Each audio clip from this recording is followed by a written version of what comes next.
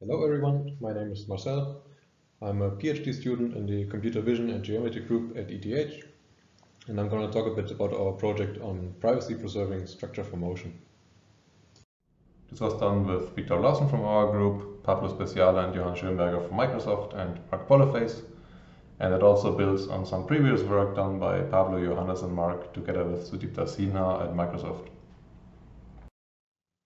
Now, to give some motivation why we want to do this in the first place, what we eventually want to support is those mixed reality applications where we can place virtual content in the real world and then observe it consistently with different devices. This uses some scene representation that we can use to find correspondences between what the devices are observing and this representation. And from this, we can estimate the device pose and consequently render the virtual content correctly in the background image. So assuming we have our pre-built map and the devices start localizing in there, what structure for motion now enables us to do is that instead of only performing the localization task and then throwing all the data away, is that we use it to also extend the map. So we can, for example, increase the area that is covered. But what is even more important is that we can use the data to update existing parts of the map to represent changes in the environment. So if we would keep our map static all the time and the environment changes, at some point we wouldn't be able to localize anymore. But if we consistently update it to keep track of any changes, this should work for a much longer time. Now the problem for us is that there are two important differences between this application and how we use structure for motion before. So first of all, while we used to have some powerful computers so we could do all the processing, mixed reality is usually done with portable devices, which obviously have very limited computation power. So instead of being able to performing all the localization, everything directly on the device, we have to capture the data, send it to a server that does the heavy processing and then sends back the pose. And the second difference is actually the way how the data is captured. So let's say if we just want to use structure for motion to build a nice model of some object, we can explicitly capture data for that purpose and we make sure that all the viewpoints are covered, but we can also make sure that there's not a lot of information in the images that we don't want to have in our model eventually. And a slightly different way is in the research context, where we use crowdsourced datasets for large-scale scene reconstruction. And those are usually collected from some websites where people can upload their pictures. But the important part is that all those images were still they still explicitly capture some part of the scene, and then they were explicitly shared by uploading them to this website. Whereas in our mixed reality setup, the devices basically just need to capture the environment when they need to localize, and the users cannot really decide to not share any data with the server without limiting the functionality, because if we don't share this information, we cannot localize, and therefore we don't have mixed reality. So it's very likely that the server gets some information that is not really supposed to be shared. Now obviously we don't share the raw images with the server. That's not even for privacy reasons, but just for technical reasons, because there are intermediate representations that are much more convenient to work with. So what we do is that we extract key points in the image and then we assign descriptors that encode the appearance of a small image pad around that key point, and also add some invariance to changes like illumination. But it turns out that those features can be inverted, and especially with modern methods like neural networks, we can reconstruct the original images pretty well. So to avoid this, we use a privacy-preserving feature representation. And our version of this is somehow orthogonal to the privacy-preserving feature descriptors, in the sense that instead of adding uncertainty in the descriptor space, we add it in the feature geometry. And we do this by lifting the key points to lines, and then we can keep the original feature descriptors. So we construct these lines by taking the original key points and selecting a random orientation, and then we just shift the line so that it passes through the key point with our random orientation. And then the server never sees the original key points, it only knows it's somewhere on this line that we sent them. Now, changing the feature geometry obviously also changed the geometric constraints that we get from this. So while a key point in the image unprojects to a line or array in 3D, the line unprojects to a 3D plane. And to show the difference that this makes for the feature inversion, here on the left you see again the image that is reconstructed from key points, and on the right is the image that the server could reconstruct from our queries. So this is not a reconstruction of the image, because the current feature inversion methods cannot really work with lines as inputs. So the only thing that we can do is that we find the correspondences with the map and then project the map points into the image and use those as key points. So as a consequence, this is only a reconstruction of the part of the map that is observed by the image. So now onto our structure for motion pipeline. And the overall structure is actually the same as for classical SFM. So if we start from scratch and don't have any map at all, we need some initialization. And once we have some image poses, we can run point triangulation, pose estimation, and bundle adjustment in a loop to iteratively build up the map. But since we have different constraints, so different feature geometry, we obviously need to update all of those models to work with the new constraints. So starting with the triangulation, and in the key point setup, we would basically just have two images with key points, unproject those to 3D lines, and then try to find the intersection. And in practice, there is usually no intersection, but rather we find the point where the distance between those two lines is minimal. And this gives us, on the one hand, the 3D point, but also we can look at this distance to basically validate the triangulation. So if it's too large, then it's likely that this is just a wrong feature match and it doesn't really represent a proper 3D point.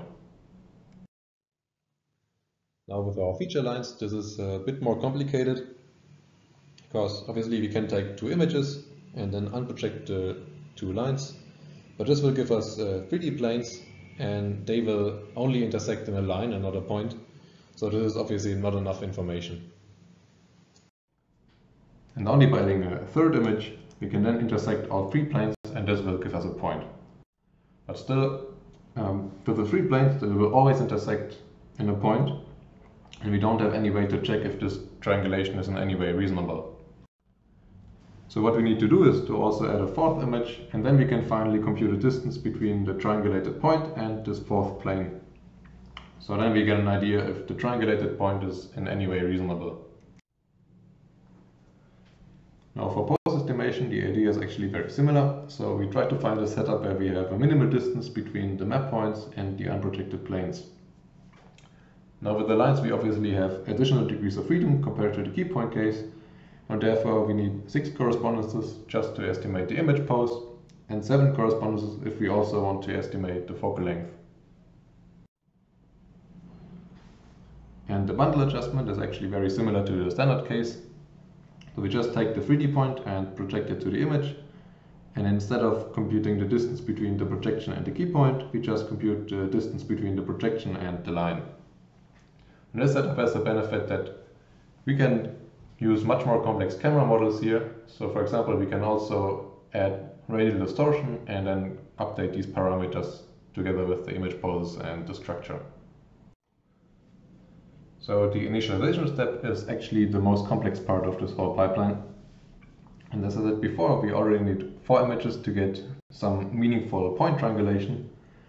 And this problem doesn't really get easier if we have to estimate the image positions or image poses on top of that. And it turns out this is still possible with 4 images, but we need to break the problem down a little bit to make it simpler. And we start by making the observation that if our images are all horizontally aligned and our feature lines are vertical instead of random, then the problem is basically invariant to any changes in the vertical component, and we can simply ignore that for now. So what we can do is, instead of only extracting key points in the image and then constructing our line features from that we also detect lines in the image, and then we use those to estimate the vanishing point. And this vanishing point allows us to do two things. So first, we can compute a transformation that transforms the features in the image into a new synthetic image that is horizontally aligned. And second, we can establish a new kind of features where we don't use a random line orientation, but instead we construct a line that it passes through the original key point and through the vanishing point. And those features will be perfectly vertical in the synthetic image. So during feature extraction, we just randomly decide for each feature if it should be randomly oriented or vertically aligned. And then for this first step in the initialization, we focus on feature tracks where all features in all four images are vertical. So now we can ignore the height component and just solve the 2D problem, which is obviously much easier. And for this, we use 3 images to estimate the trifocal tensor. Then we can use that to triangulate 2D points and then register the last image to this 2D map.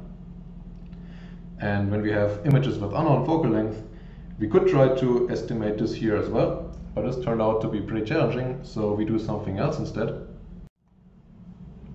And for this we again switch to a different kind of feature tracks.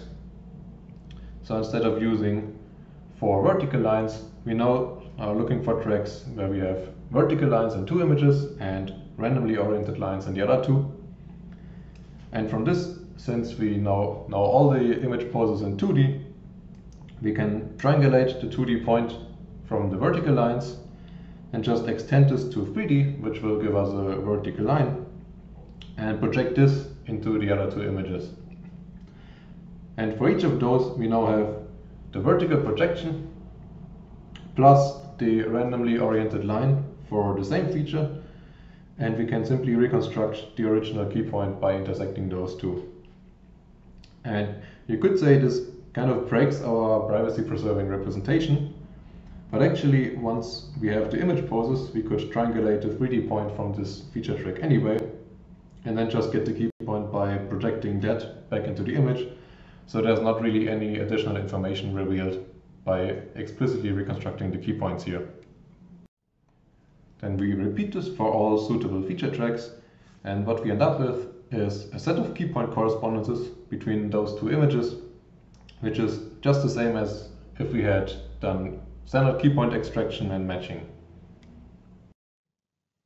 So now we don't just do this for a single pair, but instead for all possible pairs of images within this initialization set. And what we end up with is actually a sufficient input to just perform a standard global structure for motion algorithm. And as a first step to do this, we estimate fundamental matrices. Afterwards, we can then use a graph optimization to go from the pairwise constraints that we get from the fundamental matrices to globally consistent image rotations and focal length. And as a last step, we also estimate globally consistent image positions. And for this, we already switch back to the feature lines, again, instead of the reconstructed key points, just to avoid any errors that we might have introduced during this key point reconstruction stage. And to show some results with this, here on the left, we have a model reconstructed with standard structure for motion with key points. In the center, there is the privacy preserving version where we know the camera calibrations. And on the right, we have a version where we also do self-calibration of all the cameras. And you can see the reconstruction quality is actually very similar for all 3 methods. The one big difference that we have with the privacy preserving versions is that we have much less triangulated points, which is mostly just because we need 4 images for triangulation, and therefore we lose all the feature tracks with only 2 or 3 images. So if you want to know more about this, we also have a project page where we have the papers online and also the videos from ECCV last year, and I will now also try to answer any questions.